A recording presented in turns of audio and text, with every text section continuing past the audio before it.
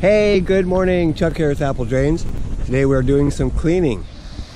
So while Matt's up there cleaning off the gutters with the blower, I'm going to have Chuck use the pressure washer and we're going to clean this channel drain. Cleaning channel drain, sometimes you can clean it, sometimes you can't. And I'm going to show you a couple real quick ways to try it. If you have a pressure washer, it does help, but a garden hose will work just as well. Okay, you can see that this isn't really working very well. We're going to have to cut a hole down inside there because you just can't get deep enough unless you get down into the actual channel. We're going to drill a hole through there, perfect. And the reason we put it here is because you can see here's the coupling. You see the seam right here? There's a seam right there. We know that there's a coupling right here. Now we're going to go ahead and take our pressure hose. We're going to cut the nozzle off. You know, these little hoses only cost like 30 bucks, so you know, I'm not too worried about that. And you can do the same thing. You just cut it off. And the reason that we want to cut it off is because we want to get this down into that sand. I mean, it's just packed full of sand. We'll be able to push it down through there and then kick that power on, and that thing will just blow that water and the sand right out of there. We want to try to do half of it, so we want to push it in there as far as we can. Okay? Just keep on pushing it.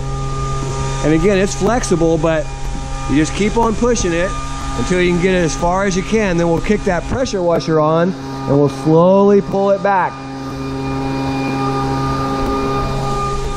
Real simple. Don't be afraid to cut your pressure washer hose, whether it's gas or electric. I mean, if you want to save some money, because this is going to work and it's going to be able to clean that channel drain, save you $400 or $500 bucks to have a company come out here and clean it.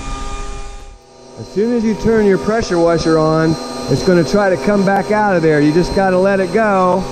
Just let it go until you build up enough pressure, and then you keep pushing it. And you can see that water coming out. It's clear down here. You just got to keep pushing that hose through there until you can get it all the way through that we get it to drain. And I can see some water coming out here at where it discharges, right here by the sump basin. Remember, I showed you this basin the other day. So we're getting a little flow out of there. We just need to keep it coming, keep pushing. You can see them. You got to shake it, push it, get that hose to come all the way through till we get a really good flow of water coming out of there. Then we'll do the same thing on the other side, and you'll have a nice clean channel drain.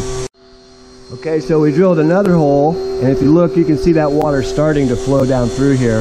That's because he's pushing that garden hose this direction. You can see it bubbling up. Remember that even with the thin hose, it's going to hit the coupling. And when it hits the coupling, it really has a hard time getting past that coupling. So you have to wiggle it, wobble it, whatever you got to do to get that past the coupling. And I'll show you a coupling in just a second. But you can see we're getting some good water to come through there. It's looking really good. Cleaned the channel drain 3 or 4 or 5, 6 times, and basically what we've got to do is go through this one more time. You can see that there's debris still coming out of it.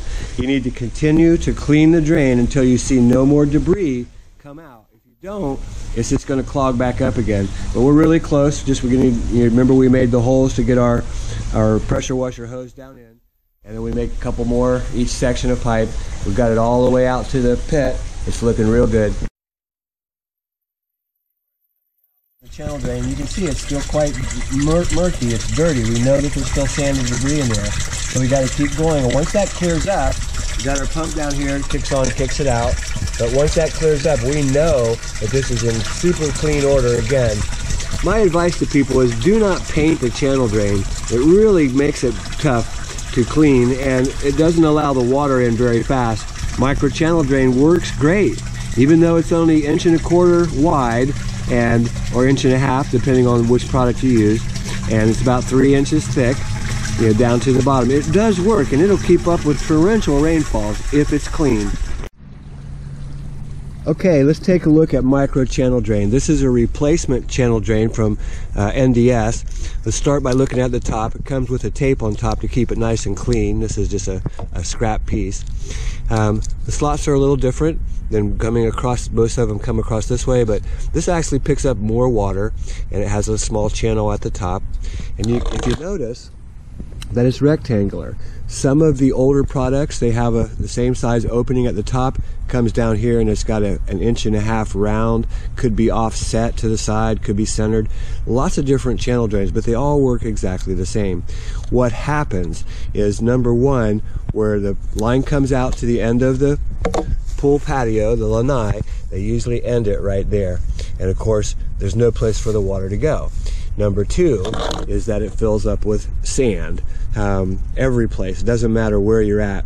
And there's a coupling that goes inside of here.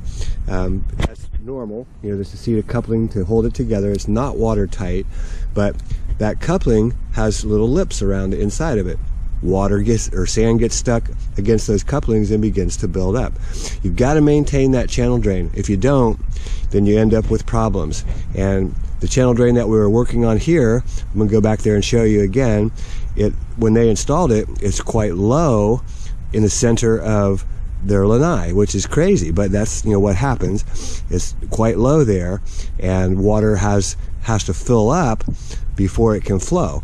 And once any sand gets in there at all, they only have this much. They only have that much room for any water. That's the drain size is now, what, 1 inch by 3/4 of an inch? Just not nearly enough.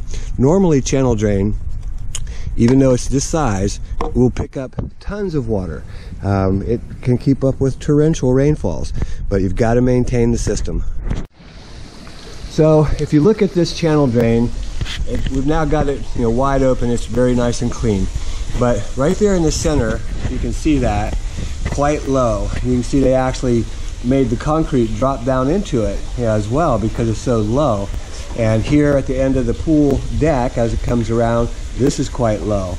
And then it turns and it runs back uphill as it comes over to the sump basin where we've got the discharge. So again, there's always some water down in the bottom of this. It only has maybe 2 inches of actual drainage, and it's got to be maintained or there will be problems. This entire channel drain, the whole patio, actually slopes that direction all the way down. And what needs to be done here is it needs to be cut out and replaced.